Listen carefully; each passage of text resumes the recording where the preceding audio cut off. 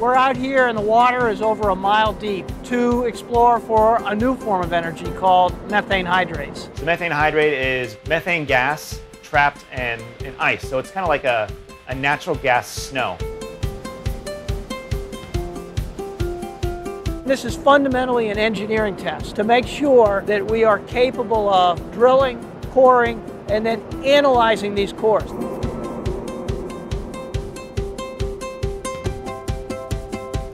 We're jamming a tiny straw through over a mile of water, through a half a mile of rock, and trying to pull up 10 feet of ice.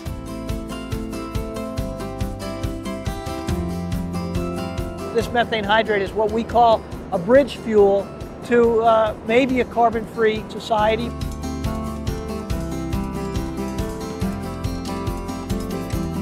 UT has the only university-based facility that can study these cores under pressure.